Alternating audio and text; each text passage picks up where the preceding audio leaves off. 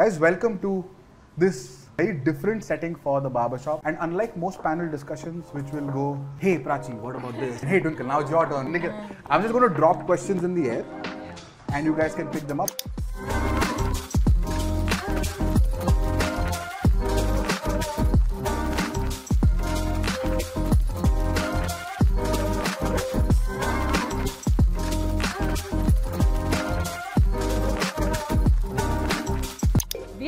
Purpose-led brand. I didn't like scan the GDP. I wouldn't be building a hair care brand. I'd go into Web3 or something. To be fairly honest, we did not put in a lot of our own personal savings into the business. On the phone, I can't make out the difference. Their voices sound. It's very important to select your investors because these are folks who will be with you for a long time. Surrounded by more women is a much better place to be. Know the worth of what you are bringing to the table. There's a lot of sales which happens in every part of your life as a founder. You're selling your product, of course, selling to get people on board on your team. You're also selling to an investor to be able to get them on board. So the less selling a soul also, like a little. Yeah. Guys, welcome to this, very different setting for the barbershop. Thank you so much. And unlike most panel discussions, which will go, hey Prachi, what about this? And hey Twinkle, now it's your turn. We're going to do airtime. And Nikita, I'm just going to drop questions in the air and you guys can pick them up. We have two founders who have raised early stage capital and of course someone who does early stage capital for a living. And I'm going to start this off with asking probably the most important question that I had to answer when I raised our first round many years ago, which is, how do you choose the right time to raise capital as a founder, right? Many people, in fact, most people in this audience are founders, having raised capital or not. I fundamentally struggled, and I continue to struggle with having clarity of deployment when raising beforehand, because most investors will ask, and you should correct this if I'm wrong, will ask, where are you going to spend it? Right? And you don't know the answer to that, and the honest answer is, I don't know, right? देखेंगे bank में तो अभी नहीं है तो पता नहीं, right? So how do you guys figure out what's the right time to raise capital? I can go first. Yes. So I think it'll definitely vary based on what category you're building in. For me, and I remember getting very good advice from Shalabh Gupta, whom you know, who built Akiva. So he said, like, you should raise at the point where you feel you really need the money to be able to do anything at all. Up until that point, just bootstrap, right? Focus on strategy, focus on execution, focus on getting kind of the foundation set. Even for hiring, he gave me the same advice. He was like, when you get to a point where kaam karne ke liye you need people, only do it then. Otherwise, it doesn't make sense. It is very time consuming, right? It takes a lot of time just to do all of the networking and the hustle and refining the pitch and then the paperwork. Oh my good God! So it will be time consuming, right? And having said that, you have to get it done and you have to spend the time finding the right folks. But you should do it when you really feel like you need the money. I think for us, we needed it even to get off the ground, not only to scale. My savings were not enough for me to be able to launch. So we raised kind of post product development but pre-launch a couple of months ago. We had the products in hand, we had the basics of our brand in place, but we felt even to go to market, it wasn't going to happen. So that is how we took the call. Yeah. Okay. What about you? I think how we thought about it is that in our minds there are 2 points to raise funds. One is to kind of prove that this business or this idea works. Like there's some ray of hope in this idea, which I would maybe call product market fit. So there's some amount of money I need to show success, initial success and product market fit in the market to my consumers. And then there's capital to kind of just grow and expand and market. In my mind, I think the first step was you need to see how much money you need just to get that product market fit. And that's the call we took, that in order to maybe able to have so many products launched in the market and be able to sell XY units, I'll probably need so much capital. I'll need some capital for inventory, I'll need some capital for marketing, I'll probably need to hire a few people. And that's how I did the back calculation of, in order to be able to show at least some early signs of success, this is the amount of money I need. And that's how I decided that this is the right time to kind of go ahead and just raise it. I think it's also a personal call. So for example, for me, it's much easier to be in the flow of something and get it done. So personally, I think the earlier we raised the capital for product market fit, I personally feel it was better, easier, because once it was done and dusted, all focus, everything just on the execution. Yeah. So I think those were the two factors, PMF and the flow, personal That's very flow. interesting. Prachi, how do you see founders who do this well in terms of timing fundraisers, in terms of not only stage of business, but also in terms of bandwidth optimization of self? Because typically, very few founders, especially early stage founders, will have the ability to delegate fundraising in any meaningful way. So it's always you doing it, you're also building out the business. So how do you see like best in class fundraising practices? What do good founders do well? So I think what Twinkle mentioned around the two milestones, one which is, you know, you've quit your company or wherever you are and you think that, you know, you want to fundraise or you want to start up. At that point of time, there is a, you know, phase where you want to validate what you want to do, right? Which is, does this product really have a market? And you know, how large can it be and so on. So that is the first milestone, and it might or might not need capital. It depends on, you know, what kind of sector that you're building in. You know, since we are here with two, you know, consumer founders, maybe if we were to just focus on maybe consumer product companies, whatever it needs for you to be able to get maybe the first sample or the batch of products and to be able to test it at least with a small set of customers. So that is maybe your validation stage. Once that is done, the second milestone essentially is you're getting to some early signs of product market fit, which is, you know, by product market fit we would mean, you know, some customer love, so, you know, very good customer satisfaction score or NPS, repeats to some scale, you know, all of those 2-3 things together. So a lot of times many founders think about the first milestone that they'd want to do with their own savings, because they feel like, hey, you know, I can get to, you know, some sample product or something of that sort by myself. And for the second milestone, I want to then raise. Right? And like you mentioned, I guess fundraising, honestly, I would say with all the founders who put all the hard work into, you know, building a product, building a team, fundraising is hard and it takes a lot of time. So whatever helps you to just get done with it and move on to building it, I think is best. So the number of times you can reduce, I guess, fundraising is probably the best. Can I add to that? Yeah, of course. So I was a solo founder at the time. So it felt, I think there was a point where it felt like 70% of my time, of my waking hours, just went into this. Was it a function of how much work you had to do, or was it a function of how much it played on your mind? Because they are two different things. The work I had to do. Okay. But I realized I was going about it in a way, and I spoke to someone else who was saying this to me as well. And I now can't recall who it was. Get help, right? On both fronts, I think there are definitely some things that you absolutely cannot delegate, like making the pitch, meeting people, right?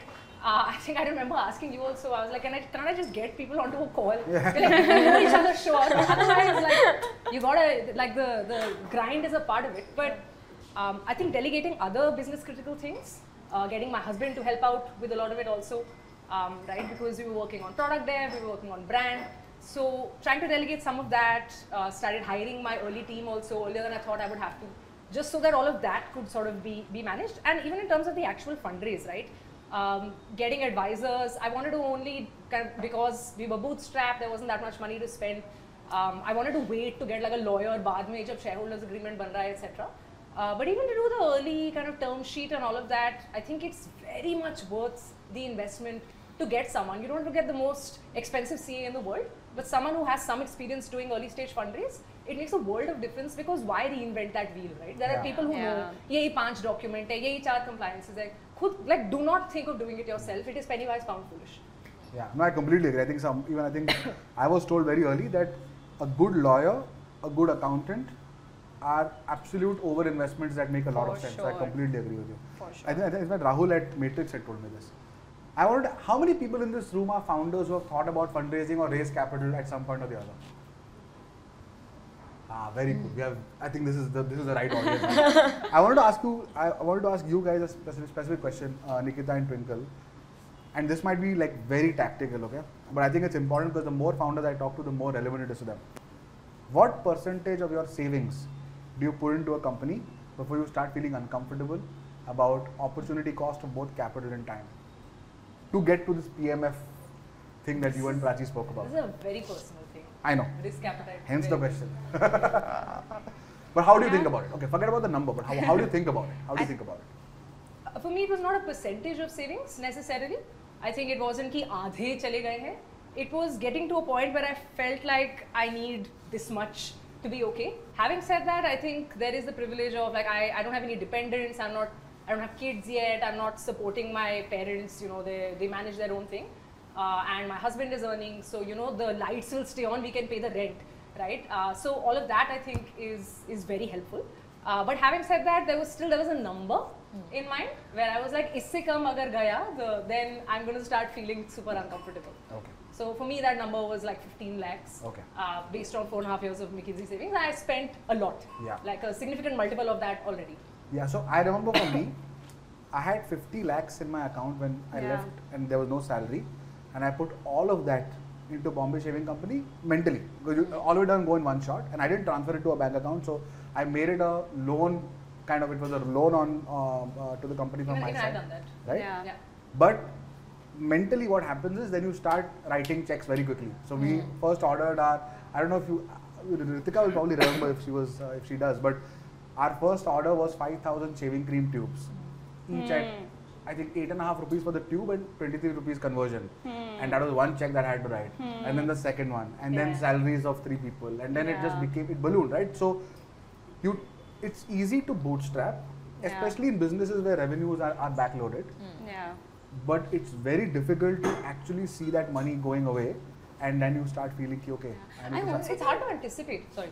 No, I was saying it also really depends on your personal situation. For example, in our case, we were both life partners, husband and wife, jumping in and starting a venture. So for us, it was not just about, you know, where will money come to invest in the business? It was about how will we just do the basics?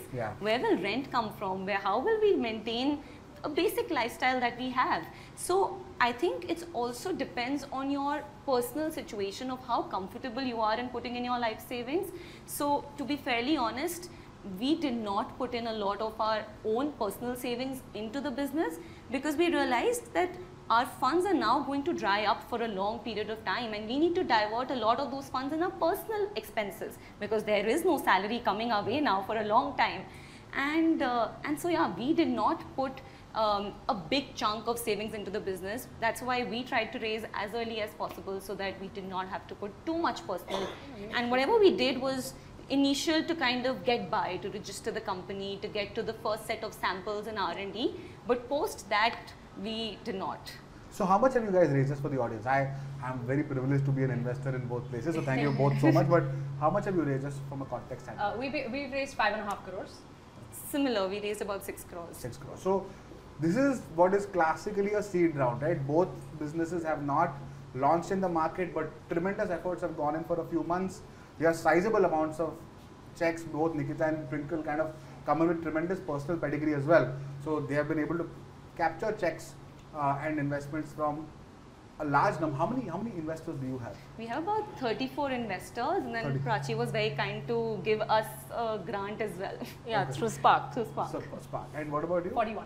So 35 investors and 41 investors. So guys, you have to think about this. 35 investors, each investor will require a conversation around the idea, around the team, around investment thesis, which is what is the valuation, who else is coming in, what are the preferences that we're going to get in terms of rights, and how much am I going to put into your company. Can I try the product? Oh really? I couldn't do that. There is no product right now. So that is 40 each multiplied by probably 5 conversations, which is 200 successful conversations. Not to say maybe the 15, 20, and in some cases where people are coming into a new city or they don't have the networks, that becomes almost 400, 500 conversations if you're going to do an angel round, right? So they're right in the sense that it is time consuming and rejection plays on your mind a lot. Prachi, how do you kind of think about choosing between large number of angels, and of course I know you're vested in the answer here, but choosing a large number of angels or going with an institutional early stage check of maybe 100K, 200K to maybe even a couple of million, which a lot of not only venture capital, but you now have family offices, you have a lot of syndicates. There are there are now options for capital. But how do you think about choosing, given that you're in the game? Well, especially at early stages, if you're able to reduce the number of meetings as possible, then of course precious time. Yeah, precious time. And if you can get back to building, so if you're able to find one or two, not institutional investors, just investors who can speak for maybe larger parts of the round, of course it helps you. But if not, I guess there are a lot of, I'd say, micro VCs, angels who also run syndicates. So you don't actually have to go through many rounds of conversations or pitching to them. Again, there is no right answer to whether, is X number big or small. At a point when you just want to launch and you want to get back to building, sometimes the right investor for you is the one who's willing to cut you a check. And so, which just helps you move on and then get back to building. So, no right answer, I guess. We see consumer brands sort of, or startups across different sectors raised from different type of angels as well, right? Sometimes they've only raised from a lot of ex-founders such as, or founders such as say Shantanu, or they've gone to micro VCs, or they've had, syndicates help the round put together. But when we are evaluating, say for example, for the next round, at that point of time, it's just the company and the founder which matters and nothing else. So yeah, I guess no right answer. So every founder can sort of make their own cocktail or whatever it works. What do you look for in a founder when you, because you have very little data to go on. The businesses are probably infant businesses at best. Sometimes idea stage, sometimes it's just the founder who is passionate and is evaluating 2-3 things, right? How do you, and I know a lot of this comes down to judgment and gut and references, but can you go a little deeper, Prachi? At a personal level, I wouldn't ask about how your firm does it, but I want to know how you do it. Right. Which is what do you look for specifically with such opaque sense of data? So I think at very early stages, there are only two things that you could potentially judge or evaluate. One is the founder, and the other thing is the market, right? And so now let's talk about the most important thing, which is the founder, right? I think the most important thing essentially becomes the founder market fit, or the insight which goes behind why they want to start this, right? Now there are two kinds of founders. One which is they face that problem themselves. So they know, okay, boss, I have faced this problem, so that's why I want to solve it and I'm very passionate about it. And the other type of founder is very like top down. I identified this opportunity, there are these legacy brands in it, or this is a category which is growing a lot, and I want to build in this. I think within both kind of founders can be successful, no right answer, but I think the most important thing is what is the most valuable insight that they have, which probably someone else does not. And maybe that comes from being able to, maybe they've experienced that problem before, or they've probably been able to speak to many stakeholders in the ecosystem, and that gives them that sort of understanding, or they have some proprietary access to either some distribution or manufacturing, which helps them gain very sort of unfair advantage to win, right? I think this is sort of on the parts of where insight and how they feel about the market, all of those things come in. But I guess a lot of it is I wish I had an answer to this thing of being able to explain, right? When you sit down with a founder, you sit with them for a dinner, lunch, whatever, a coffee, drink, whatever it is. There is a certain type of feeling which, there is a feeling which clicks, which is, somewhere deep down that, this person is super passionate and I would be so privileged to be able to work with them. Right, and in some ways, life as a VC is very dependent on the kind of founders you'd partner with, right? So I wish I had an answer to explain that feeling. The click. The click. Instinct. And that instinct. How long does the click take? No, it's sometimes it takes maybe a couple of meetings. Sometimes it takes a week. Sometimes you take time to get to know the founder. It's like finding a life partner. It is actually. Sometimes it's just like it's meant to be. Sometimes it's a like spark. 4 years of dating, you're like, seed stage will get to like series G by that time. Well, we don't have time as much as to series G at seed. People who just know also. There are people. But you're right, everything in business is almost like marriage-like. Yeah. All these partnerships. So I guess on the founder piece, I guess that, and then the basic things around the market, that it should be a large market or should become a large market later and so on. But I guess the click is probably the most special and important thing when you're partnering with a founder. Have you ever had a situation where the click has not happened for you and the founder has gone on to prove you wrong and you're like, so what did you learn? Like, I love asking professional investors this. How much of what? I walked into it. How big is your anti-portfolio to the extent that, hey, I missed out on these for these reasons, and they are very legitimate reasons because you again have very little data, but they went on to do something. So let me kind of recorrect the way I look at founders, and personally, I can imagine it to be kind of comfort with a background, for example, that this person comes with this kind of expertise or speaks articulately about business in a particular way, which many times very traditional business folks from India don't. I have, like, the barbershop has given me the opportunity to meet people who, if I meet them in any other context, I would never imagine them to be just the successful business leaders that they are. So we come with biases. What biases of yours do you, or are you saying that, hey, the process is so well tuned that it kind of takes care of that in a nice way? So it's been about 3 years that I've been, in the seed business. I'd say in hindsight, maybe what I should try and do more of is basically try to focus on meeting folks, founders, more in person. For the first year and a half or 2 years, we were operating, out of, our offices, out of our homes. And, we didn't get to meet people in, founders in person. And actually meeting people in person and being able to feel that vibe in a way, or I think has a very different feeling. It's very difficult to judge people, just through a computer screen, for example, right? It's very hard to judge ambition, understanding, and there are so many smaller things around just body language when the person is sitting in the room with you, which you can't explain, but your brain is probably programmed to learn from those actions. Yeah. And so whenever, this goes both ways. So if there is an investor or if there is a founder that's learning from that you really like, just take the next flight and then just go and meet them. Yeah. It does make a world of difference. Yeah. Amazing. Nikita and Twinkle, you guys have, it's been a nascent journey, but still a high learning one. What do you solicit from your investors in terms of help beyond capital? Do you think that they have helped you, and did that govern your choice of who will get to invest in your companies, or did you just say, hey, look, you have a good reputation, as long as you're not giving me black money cash, capital and you come in, or did you say, hey, you know what, you're going to help me for this, you're going to help me for that, and then did you kind of select your investors, or what? I think it's very important to select your investors, because these are folks who will be with you for a long time. They are the folks who will encourage you, support you, in addition to providing capital, who will also ask you questions, and that's why it's really important to have that kind of a rubric on who are the kind of people I would like to have on my cap table.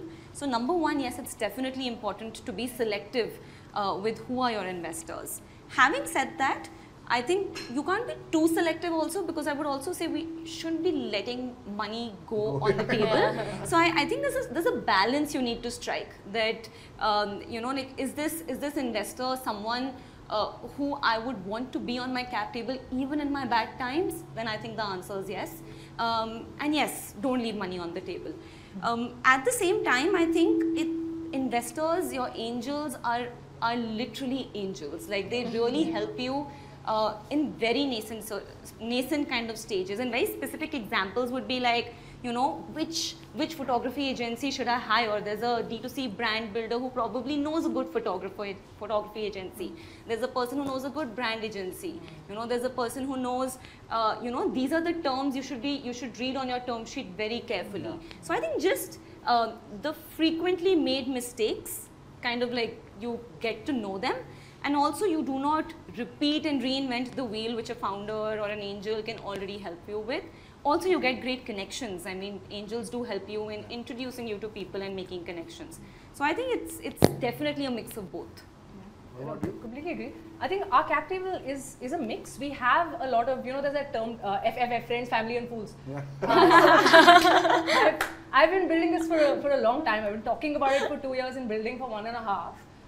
So we do have friends, family and fools also on the cap table, and we didn't keep like a large minimum check size, so we got that. But we have a lot of strategic angels also. I think completely agreed with Twinkle. Maybe just a few things to add.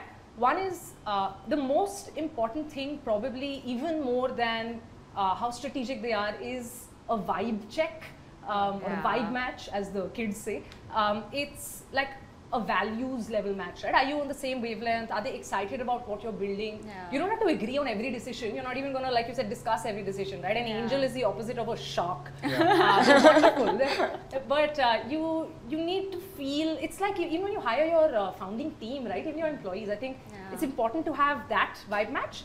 And other than that, I think the best way to solve this in terms of how people can help, if they've built in a similar category or they have been investors in similar businesses, then they have a really good perspective. Like Twinkle said, they open a lot of doors for you.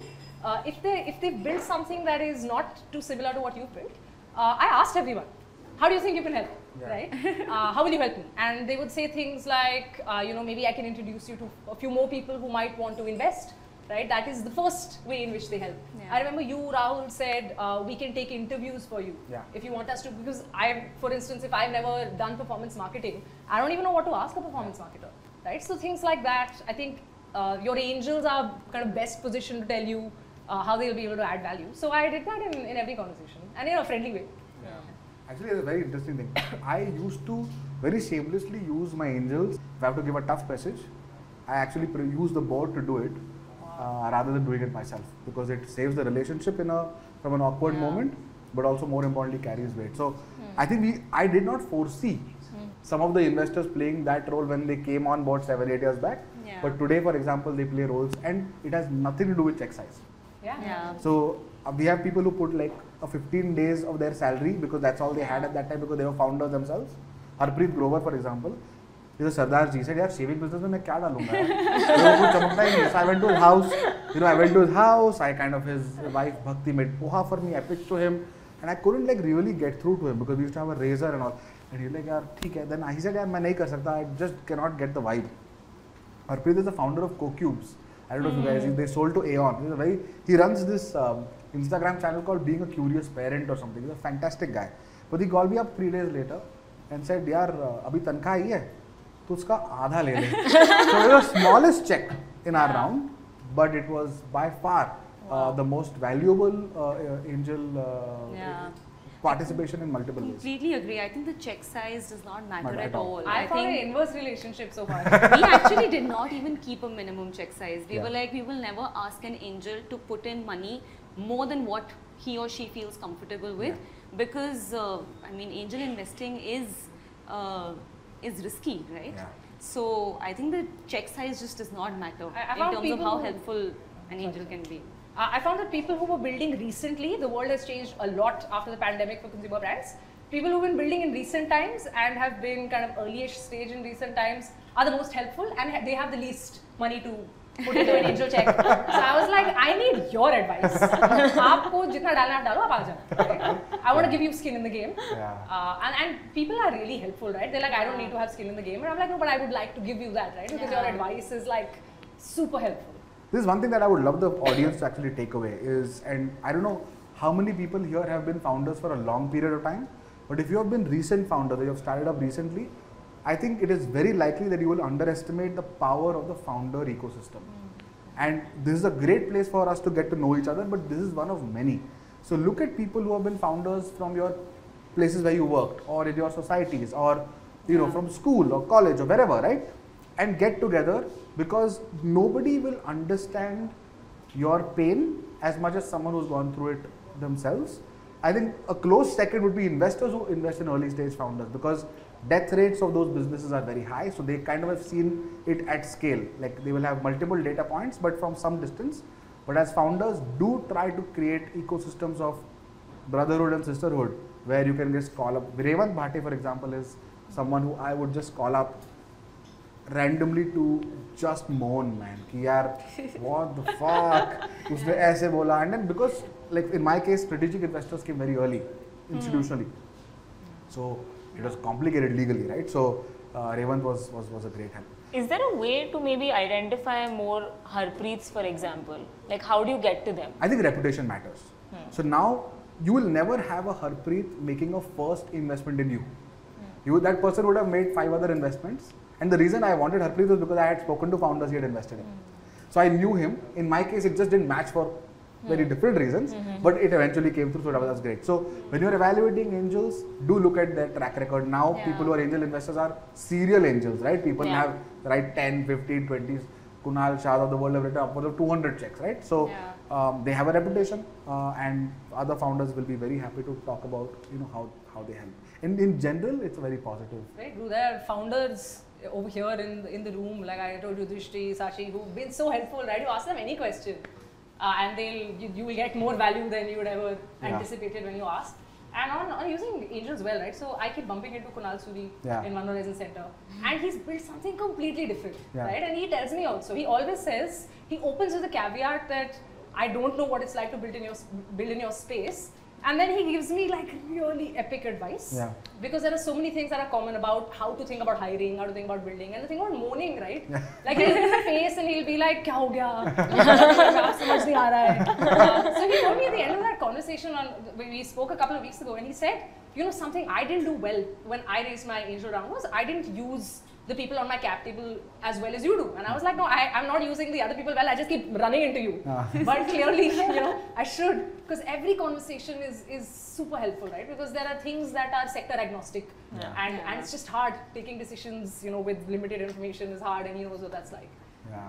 So Kunal, for the uninitiated, Kunal Suri was the founder of a company, is the founder of a company called SimSim, and at probably the quickest journey from founding a business in 2019 to selling it to Google in 2021. So it was, I think, 720 days of existence independently before it got acquired, and now Kunal and Saurabh work at Google as well.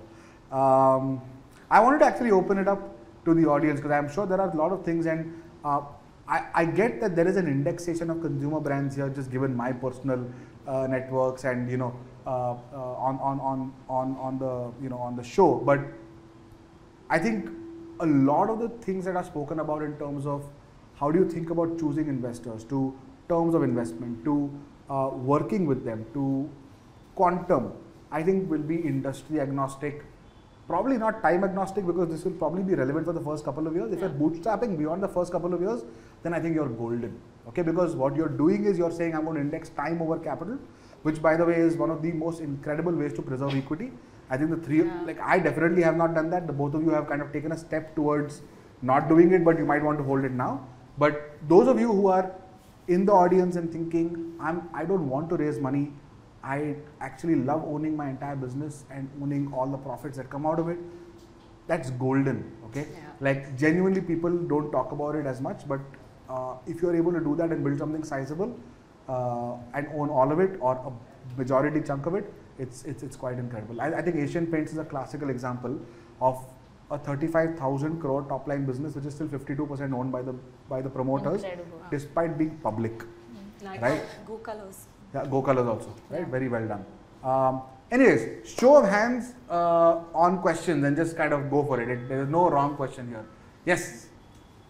One question was could you introduce yourself and what you do and then ask the question? Yes.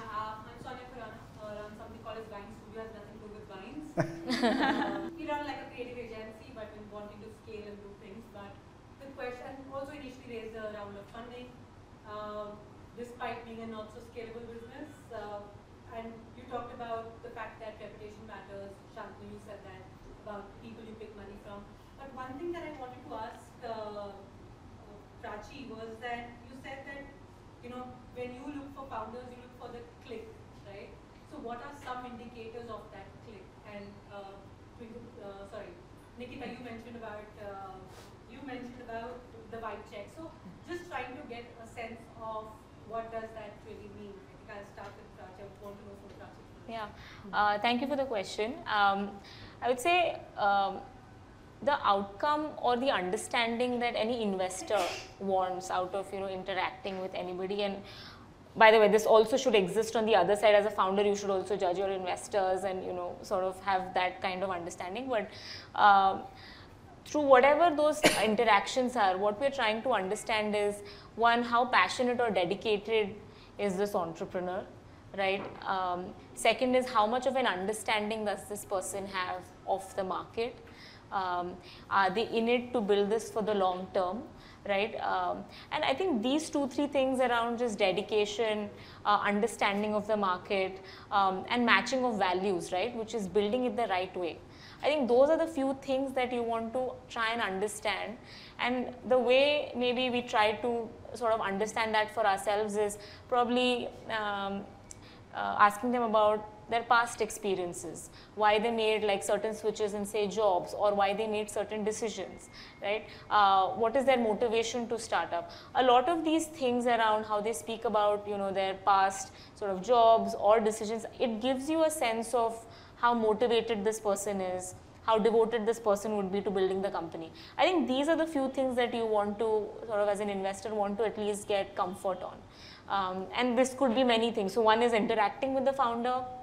I might also try and ask him or her on, you know, hey, is there someone from your past employer I can speak with, right? I think your past manager, your colleagues are, you know, best sort of positioned to be able to also vouch for you. So those are few things that, you know, which could probably be characterized as the click.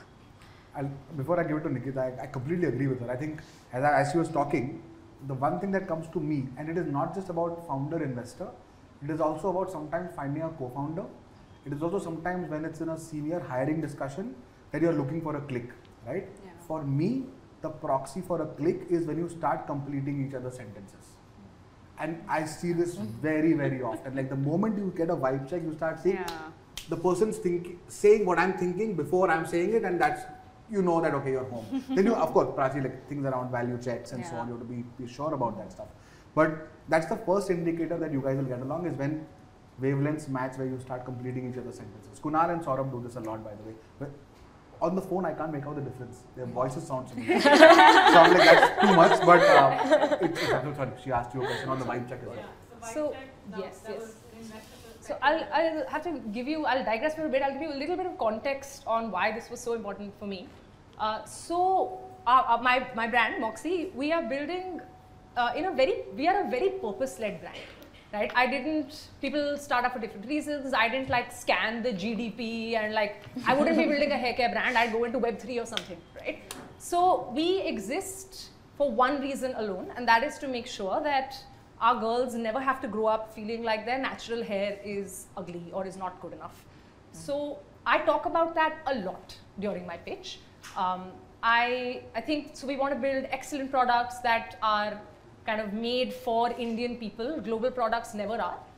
Nor do they show it. I think there's a product part to it, and there's also the imagery. It's very Eurocentric, and I think it is only a little better. I put it in the same category as fairness creams in a way, right? So I feel very strongly about this, and I talk about it a lot. And there are people that don't get it, right? And they'll be like, but shampoo to bahut hai. Why don't you think about starting an e-commerce portal? Abhi aap crypto mein kyun nahi ghuste and all of that, right? So that's a massive red flag. And having said that, I'm not opposed to pivoting. Like I will do what it takes to build an incredible brand because I want to have impact, right? It's if the question is on, do you want to build a business for 4 people and be happy? That's not an investable business. I want to build something that is very impactful.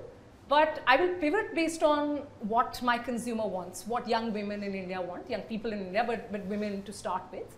And if people are not excited or moved by that, then they're not going to understand, they're not going to have the patience that I need them to have, right? So I think given that context, the moment people would be like, why don't you think about Web3? I'd be like, all right, this is not going to work, right? So, I mean, that's a very extreme example, but I think even otherwise, the kinds of questions people ask, I'm happy to talk about the business, and at an early stage, I think what Prachi and Shantanu were also saying, there aren't really any numbers to look at. We haven't started selling yet.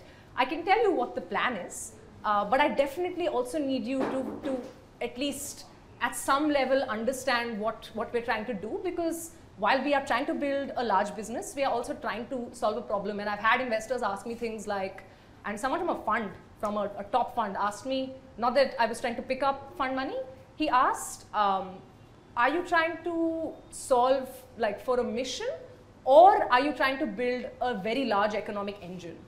And I was like, I don't understand why these two things have to be mutually exclusive. I don't think unless you are solving a deep problem, you can ever build a sustainable large economic engine. And I think there is a right way to build it. And if you don't have the patience for that and you see these as disassociated things, thank you and have a good day. Right? So I feel strongly about it. Sorry, long answer. Awesome. I'll just add to that actually, and one of the things I've learned through of course a lot of our Spark founders, especially at early stages, is that all founders have to, or I mean you guys can speak better at this, is that there's a lot of sales which happens in every part of your life as a founder. You're selling to maybe you're selling your product, of course, you're selling your product. Second is you're selling to get people on board on your team, so you're selling there. And then you're also, maybe in the first few meetings, you're also selling to an investor to be able to get them on board. And so and the you're less... selling a soul also, like a little...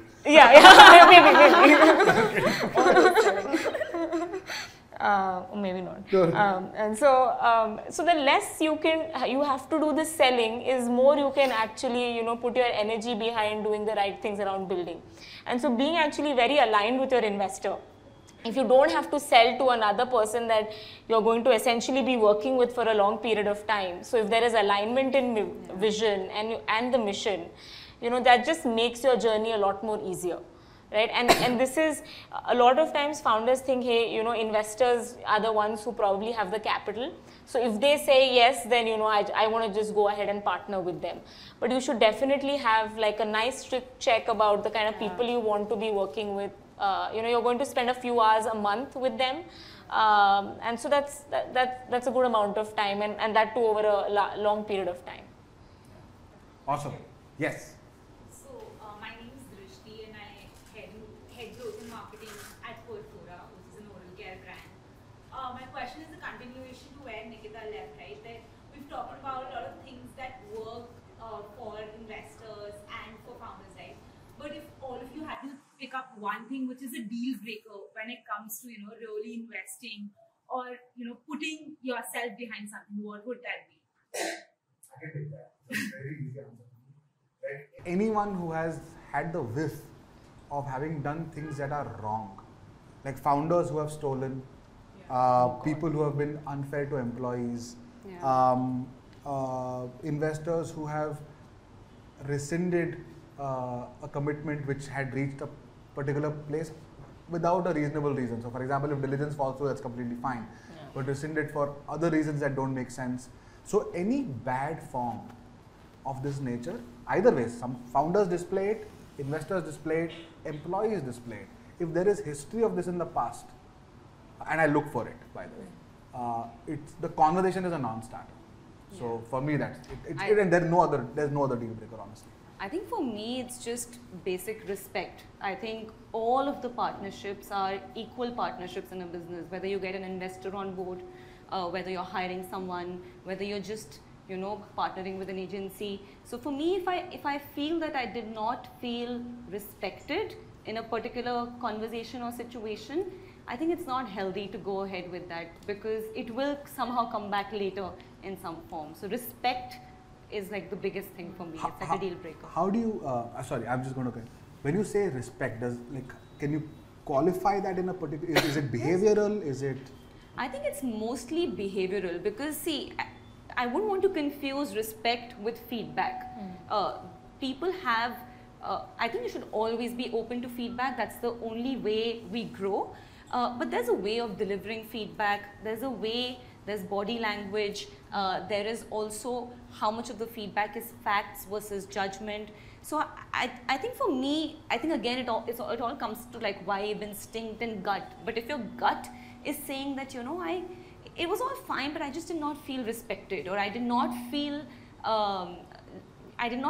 like the best version of myself when I was in the meeting room, then I think it's a deal breaker. I completely agree with you. In fact, Siddha and I were in a fundraising situation a year and a half back. I don't know if Siddha's, I don't know where she is, but we were talking through a discussion. This was, and I'll name them here, but we were with and one of their partners was sitting in a circle, like one of those rotating chairs. And when the introductions of the team were going on, we were 4-5 people. He was rotating in his chair and like kind of looking here and there, and then he kind of cut someone off, went to the curtain and said, look at the view. And this Express stars Like our office is here, we know the view, right? So, like, really? But anyways, the issue was, within the first 10 minutes, for me the deal was never going to happen. And we told our bankers, this is a banker run process, etc. So I felt like we need to shut the laptops and leave, but we kind of respected the decorum of the room and the institution, because it's a fantastic institution. The behavior of one individual on one day should not define it, but unfortunately the outcome of that is that the investment would never happen.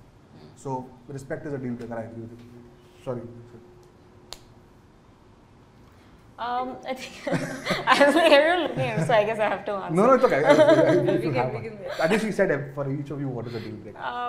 In the process, at least, I would agree with what Shantanu mentioned around, past values, experiences, all of those things, respect. Just in the process, I would say, it's also, something is to be said about how authentic the founder is. And of course, when you're on a stage, when you're doing a podcast, there's some, of course, this is not how I sit and speak when I'm in my living room. But posturing to such an extent where you're probably representing something that the company is not, the numbers are not. And one small example about this would be that, and of course I understand because fundraising is hard, that a lot of founders think, hey, let me create a little bit of FOMO in the process. मैं उसको बोलता हूँ, अरे it's still like last stage of the process. You have to give me a decision now quickly, right? Fortunately or unfortunately, the VC ecosystem is very tiny. Yeah.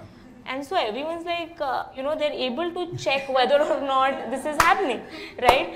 And so if anyone gets to know about this, so quickly, you feel like, besides all the other aspects of the business, you end up, feeling a little bad about, the founder lying to you a little bit on that aspect. So I think the broader message is about being authentic, of course, but the posturing piece, of course, we have to be a certain way when we're presenting, speaking about the business, all of that, but just make sure, or making sure that you're the right representation of the business and who you are or what the process is also very important. It's also very easy to see through, actually. Huh? It's also very easy to see. Yeah, it's very easy to see through now. Like, I've also done it, by the way. So guilty as charged, because you told. If you have 3-4 interested people, expedite it, because hey, get it done as fast as possible. So kaise karoge? To get everyone over the line by saying the other person's closer or whatever, right? Yeah. But you're right. It's easy to see through, so I kind of stopped doing it after a while. Even I have gotten this advice. I mean, I wasn't talking to funds, so people were like, FOMO zarur karna. But clearly, I think today I've learned that that's not a good idea. I think nothing significant to add, really. Respect is the only one, right? I think very few conversations where I was fortunate where I felt after the first discussion, unless, there just wasn't the vibe check, where the person is not necessarily disrespectful, they just are on a different wavelength, is when people are kind of rude or, there's sometimes the power dynamic is a little awkward, where people are like, you should come to me with more preparation and all that, and it's a relationship of equals. And I would like to talk about this because I think it is gendered, right? A lot of what you discussed with Vinita Singh in one of your Barbershop episodes. There is, I think, people sometimes, and bad form, as Shantanu said, if they behave as though, they are doing you a favor, that's not cool. But I think early on, I felt like they were doing me a favor. So, and this is definitely gendered, right? It's one thing to, one muscle to build is to hustle intros, right? Like, write that cold email. Like I at one point was asking my friends, अपनी company के CEO का email ID दे दो, मुझे लिखना है. What you got to lose, right? So one muscle is just finding ways on the spectrum from warm intro to cold email, but the other is having the confidence to do it. I think a lot of us women, especially, we feel like who am I? How can I? Right? I got Bhavish Agarwal's number and I sat with it for weeks. And I was like, should I send this? Right? What's the worst thing that will happen? And he responded saying, very nice deck, but I don't do angel investments. So I was like, cool, but what is that to lose? But I think that confidence, it's a coaching chat that you had with me, and I don't know if you recall, but I remember Shantanu saying that, you have to have a mindset change. Nobody is doing you a favor. Are you asking them to take a chance on you? Yes. But it's not charity, right? It is an investment. You are going to build a great business, you're going to grow their wealth. So the way to look at it is not I am going and asking, I'm going with a request. It is I'm going with an opportunity, right? This is a great opportunity for you. And that mindset just was an absolute game changer for me. And I felt so much more confident, like if I'd see someone that I vaguely recognized, to walk up to them and be like, hey, I'm building this business and can I have your number and I'd love to set up time to talk to you. It's not something I could have done, I think, before that conversation, where I realized that there is just as much for them to gain, right? And the language you use in the barbershop of equity seekers and just everyone being, it's a partnership. I didn't have that starting out, and I think a lot of women founders that I speak to also don't. I remember speaking to someone who was at Sequoia previously, and she was raising, and I was asking her, you know, have you reached out to XYZ people who we knew in common? And she said, no, I've never met them in person. So that's like so awkward. How can I? And I was like, why not? Like, they're wonderful people. I've worked with them, you know, and I'm sure your idea is fantastic. You have the right network for this. You're super hardworking. I know they'd be interested. So why are you feeling uncomfortable about this? And then I paid it forward, and I did your pep talk, and I don't know if she did the outreach eventually.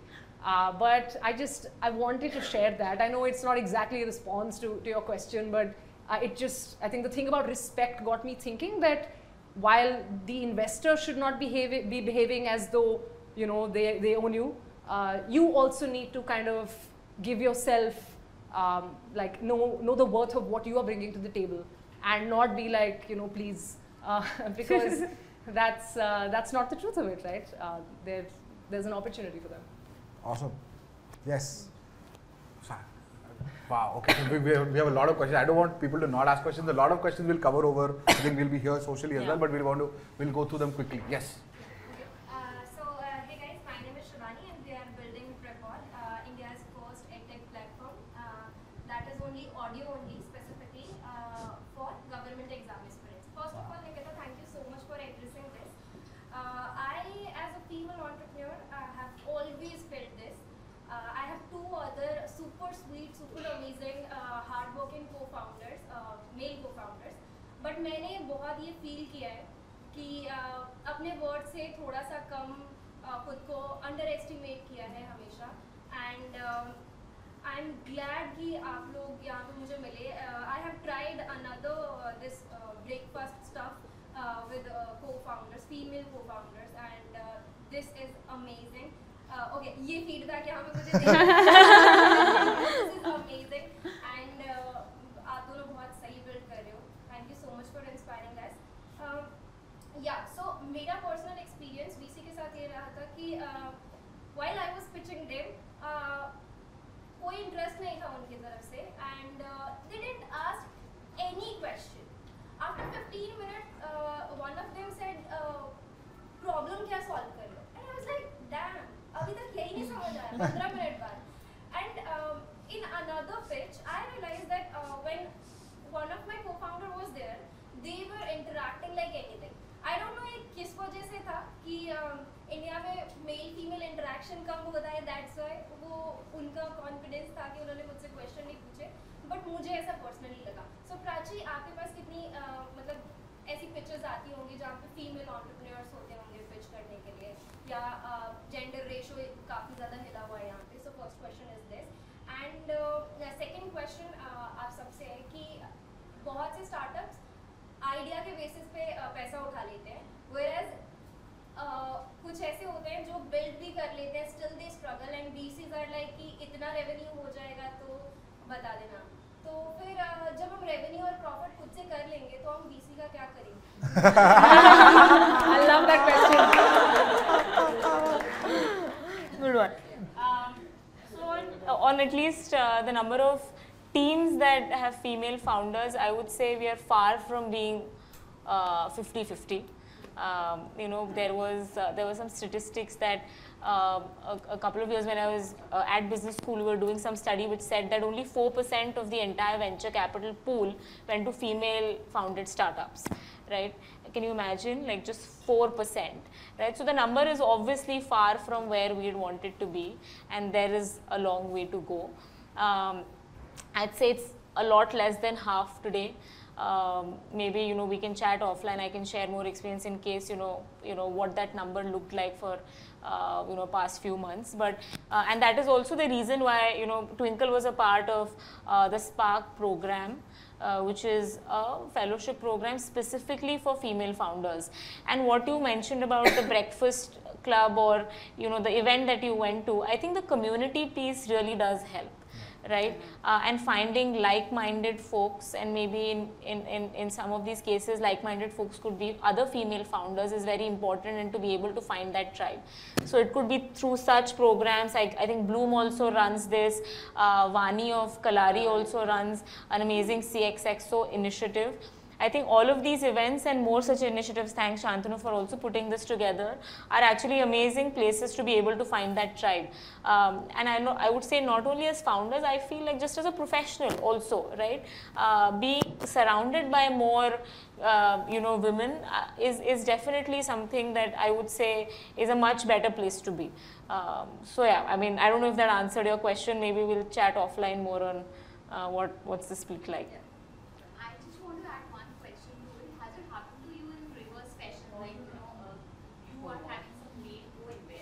And who is sitting like on the pitch with you, and some founder who is the male, he is being like treating the other co-investor who is male some differently, like getting more involved. That's a very interesting question. Yeah, I just want to understand that, because I've been also facing this a lot on the other forums. Means being women, you are actually not taken seriously, and kind of the effort that you have to do proving a point is 4 times higher than a man equivalent in your position has to do. Right.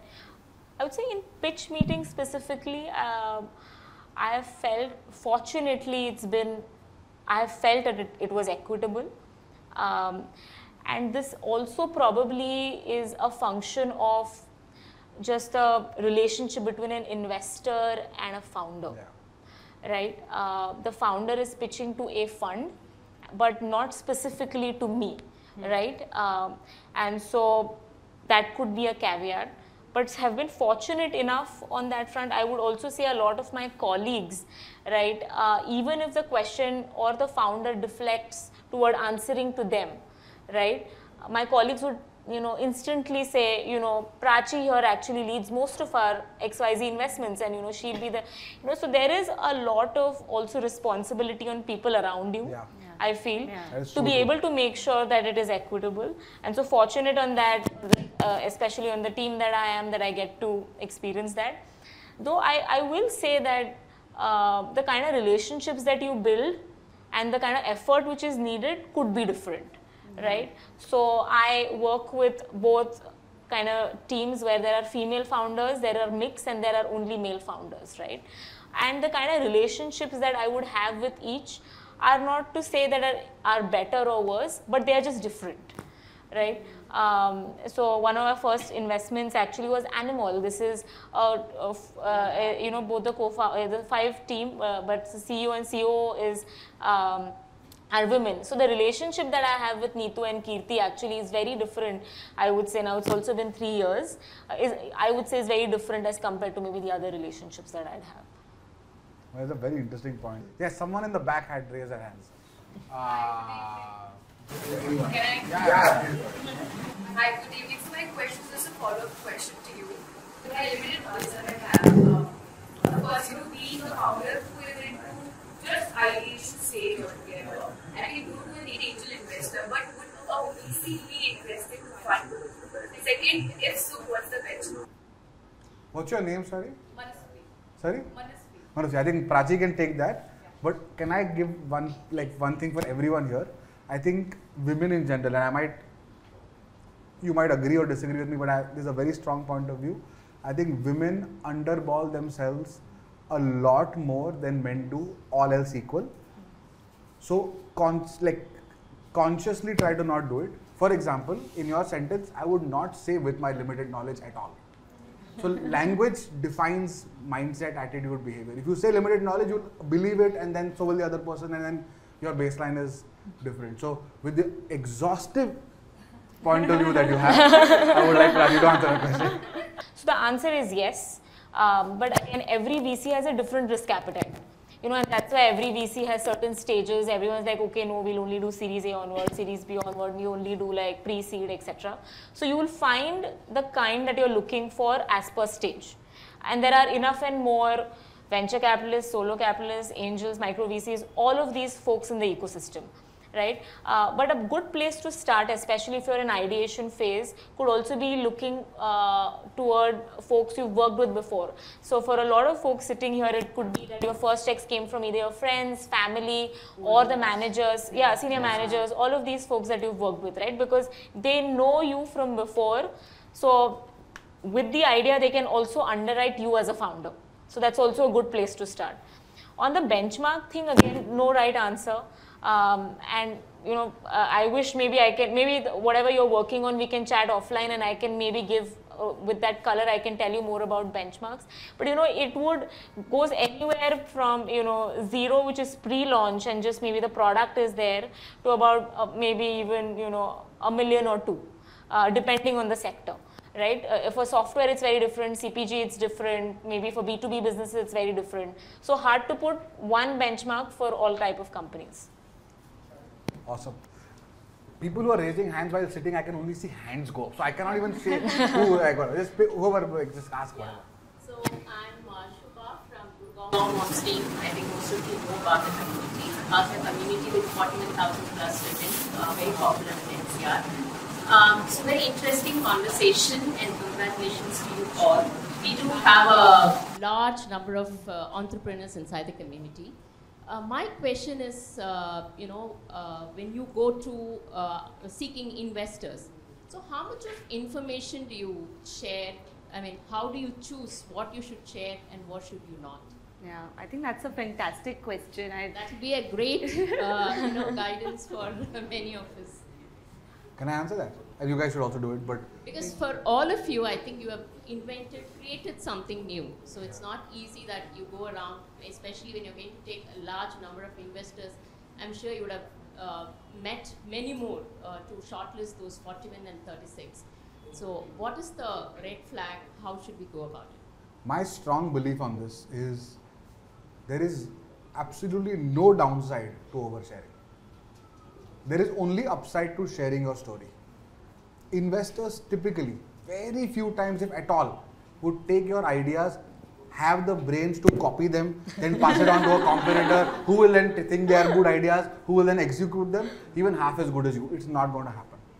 But the upside is if you tell your story with flavor of numbers, insights, whatever it is that you think is telling the story of Gurgaon moms, the chances are you excite the person with the maximum chance, who will then go and tell 10 people, "Pata hai Shubha kya kar rahi hai? Dude, it's amazing." And then you don't have to do the pitching at all. Because once you tell a great story with all the flavor, the pitching kind of happens in the background, right? So sometimes founders will request an NDA to be signed, and investors in general, well-reputed investors, have absolutely no incentive to copy or take notes and give it to a portfolio company where it will be useful. We all think this, all founders think this in their heads very early. Ki yaar, mera ye idea hai, copy ho jayega, kuch nahi hota. I think I might be wrong also, but my personal, whatever I tell investors, I tell in the press, I tell on the barbershop, I don't care. Like, because unless you're a tech company where, for example, like there's IP or there's a part of your code which is very, very like patentable and so on, only in those very specific cases you should not share.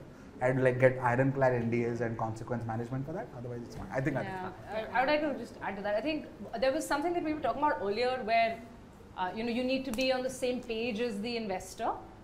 So being as honest as you can be is very helpful in terms of having the same expectations, right? Prachi spoke about expectation alignment.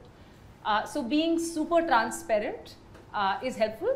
I think where the place that I would draw the line, I completely agree with Shantanu, is IP, right? If there is something that if it's code or like in our business, you know, it's formulations or it's formulator maybe or things like that, right? Which are very, very precious, like which are absolutely at the core. Maybe you don't want to share that.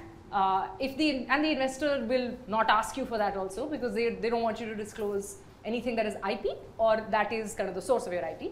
Other than that, you should absolutely tell the entire story, and if it scares somebody off, you don't want them on your cap table anyway, right? Because there's going to be ups and downs. So a mature investor will not be scared off by you know, the truth of building a business. Hopefully they'll know that that's how it goes. But it just helps, like alignment is super important. Yeah, I think two things. One, really, I think I'm realizing this more and more. Everyone used to tell me this, but it is, building a business is all about execution. It's very little to do with the idea and everything to do with the execution. There are like 1,000 small decisions that we will probably be making on a daily basis, and the culmination of all of that is what builds the business, and not just the idea.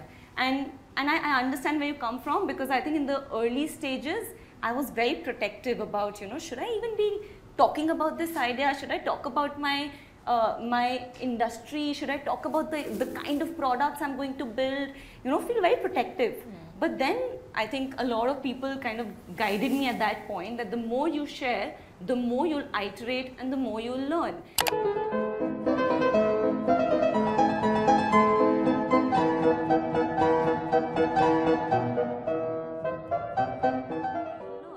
So the version, should I continue?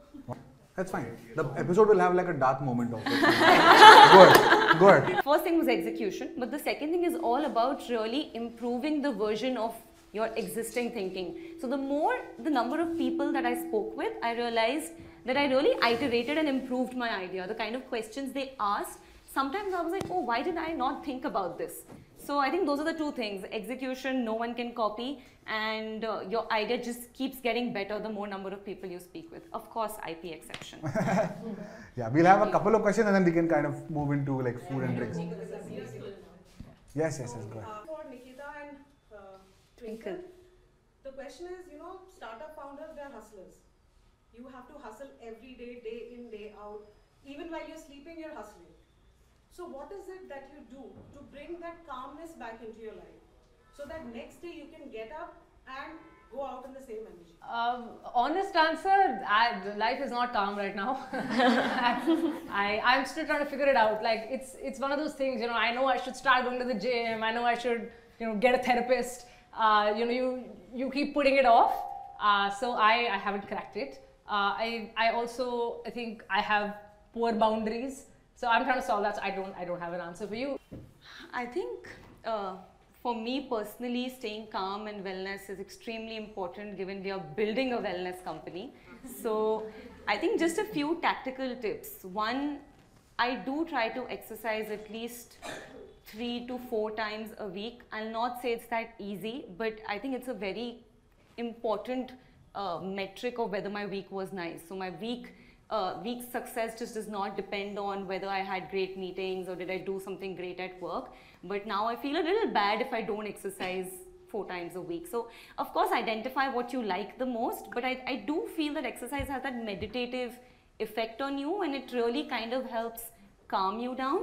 And then the second thing, as entrepreneurs, you know, we have this urge or itch to work weekends. And I think I've made a conscious call that I'm in it for a really long time. I'm going to be doing this for decades. So I do not want to burn out. So I think for me, having weekends off is a very, is a conscious choice I've made right from the beginning, that I'm not going to work weekends unless it's absolutely necessary. But yeah, I think those are the two kind of important things. I think it's all, you never do it perfectly. But I think just having it as a priority and trying to do it even imperfectly is at least one step forward. I think that helps me be a little bit saner than usual. How to handle the FOMO in such case? Sorry? How to handle FOMO in such case?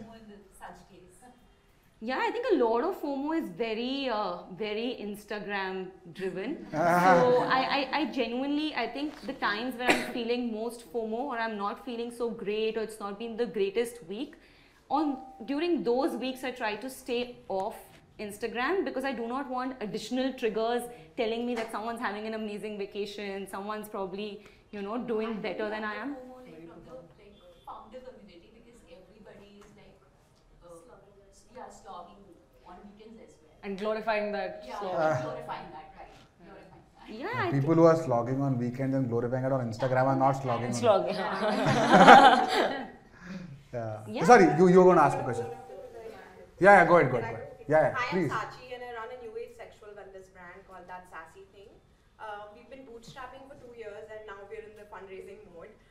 So my question is actually linked to what you were talking about, Nikita, about self-doubt as women. How do you guys handle rejection? Don't sit with that thought, talk about it, right? Talk about it to friends, mentors, partner, you know, whoever.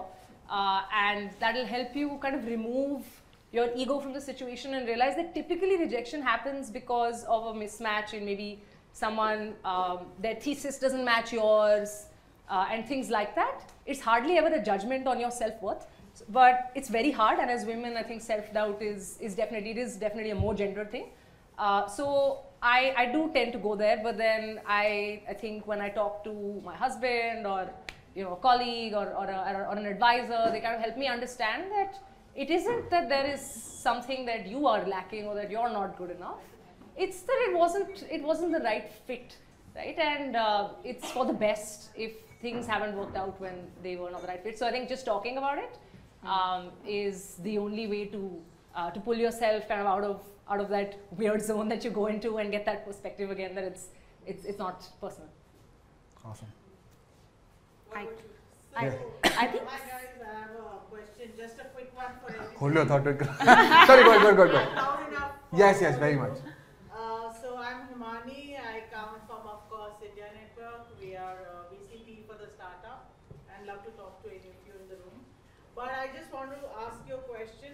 What would be in the first 15 seconds if you judge, like you're sitting in a room, you have somebody coming and presenting to you, pitching to you. In 15 seconds, what is it that you see? I mean, does a decision take place in those first 15, 20 seconds? Or do you wait through? I mean, I just wanted to get that. So Prachi, I'm assuming. Yeah. Thanks. I mean, honestly, like in the first 15 seconds or even 15 minutes, it's too short a time, I would say, to be able to judge or to, you know, build an opinion. It does take, at least for me, it takes at least 2 to 3 meetings to be able to get to, you know, some sort of decision. And I think as, and maybe you will also relate to it, is that I think one of the things I've had to unlearn and also sort of educate myself is that I was an operator before. And so you have a very deterministic mindset, right? You have to make a decision or not.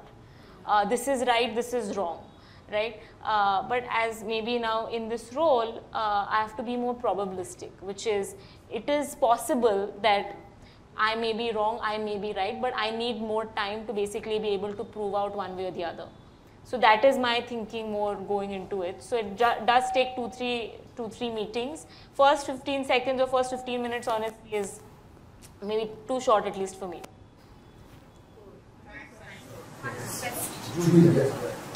Hi, I'm Julie Krishna and I run a HR tech product called Review, where we capture interview candidate experiences. I have a question when I'm going and pitching for an investor. There's one doubt which scares me is, what if the investor starts giving their opinions about my business and starts, making decisions for us, maybe trying to influence us with their mindset. So how do you deal with that? What if the investor starts running my own business? Or what if they start giving their opinions on our business? While pitching? Not while pitching, once you are into the, once you have the investor. Yeah, I can take that and maybe you guys should answer as well. My strong view is nobody, and investors understand this well, nobody understands the business and the intricacies of the business the way founders do for the first 3-4 years. Okay? After an investor-founder relationship is maybe 4 or 5 years old, maybe a senior set of colleagues who have been in the business and have built it out are there, then I think information that is enough to take calls that are pivotal to the company start flowing into people outside the founders. And I think everyone gets this.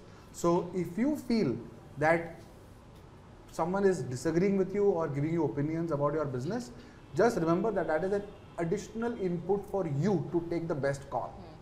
Okay? It is not, even if someone, like I have disagreements with my board all the time, but it doesn't mean that they run the company. It just means that they're giving me 1 of 10 inputs.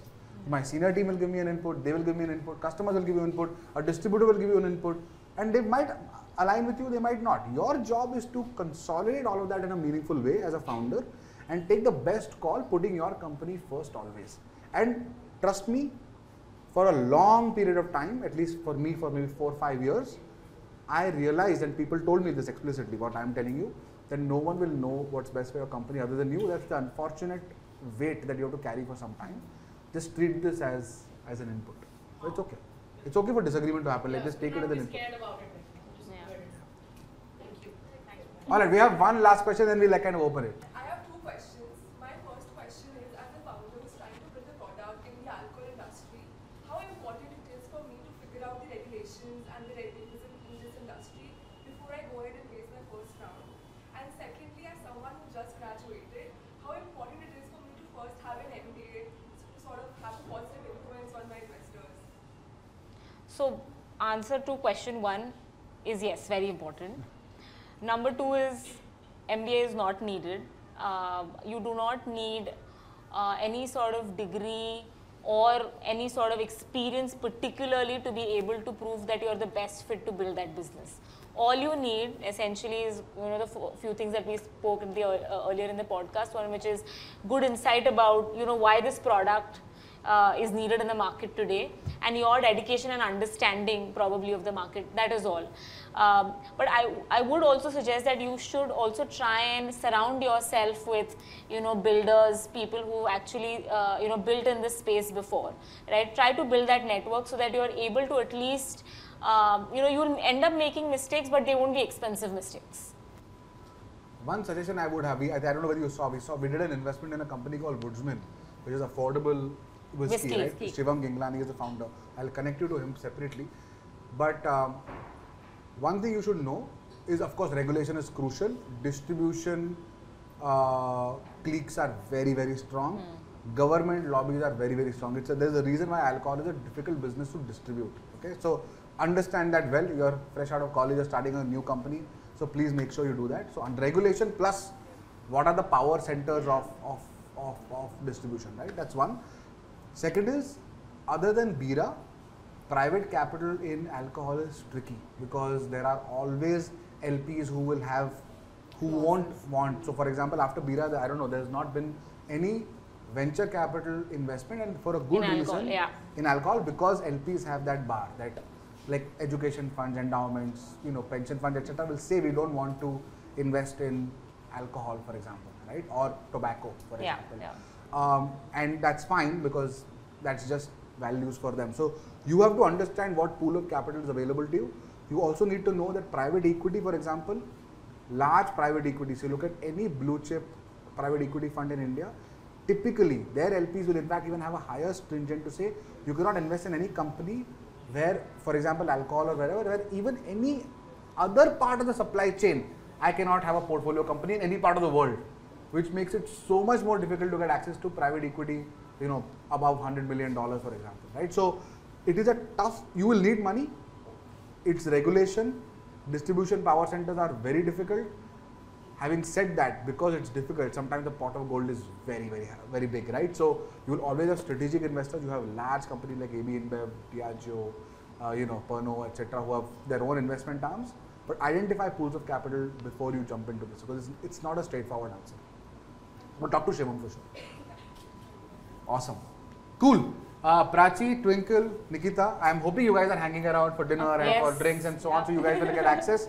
But thank you so much, guys, for being such an involved audience. Sorry about the electricity break and for the ACs to switch off and all that. And this is the first time we're doing it. I know that maybe some of you are uncomfortable, but do give us feedback. But thank you for being an amazing audience. Thank you so much.